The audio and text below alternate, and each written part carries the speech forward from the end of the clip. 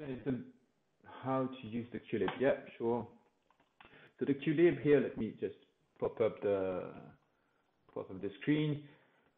So the view that you may have, so I have a lot of themes. Let me just fold everything.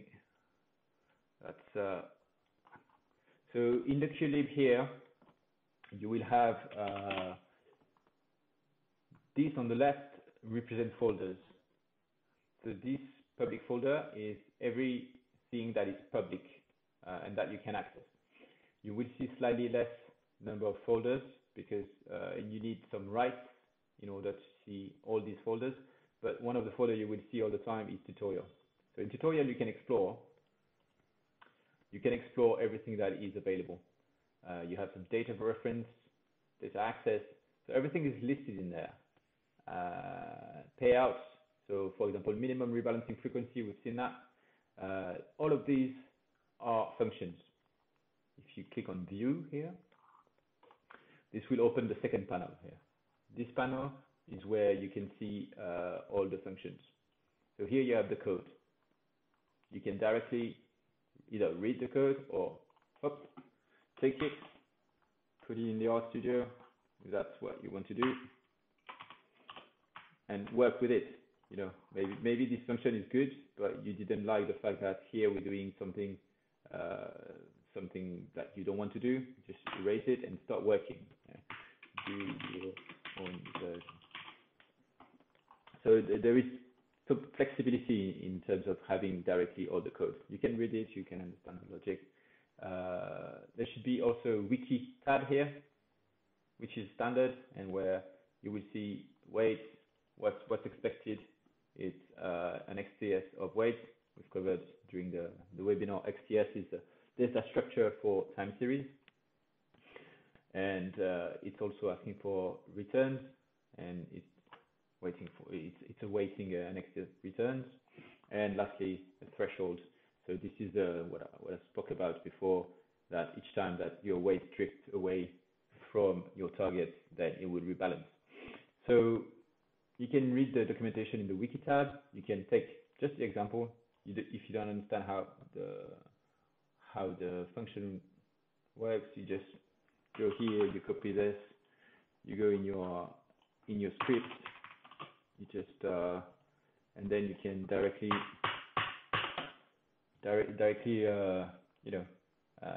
execute that in your console to see the behavior of the function. It's a pretty flexible way to basically browse, to look into the library and to check what's available. As I said here, everything that is public, you can do exactly the same as this. Let me cover quickly this bottom folder. The bottom folder with your name, so that's my username, Hervé. And in here, all these functions that I have are only for me. So this is when I work only for myself. I just put the function in there, and I'm the only one to be able to see these functions. So what's good here is that if we look at it here, you have a revision table. The revision is going to have all your changes to this function basically registered and saved. So that's a version control. If you're using Git, somewhat like that.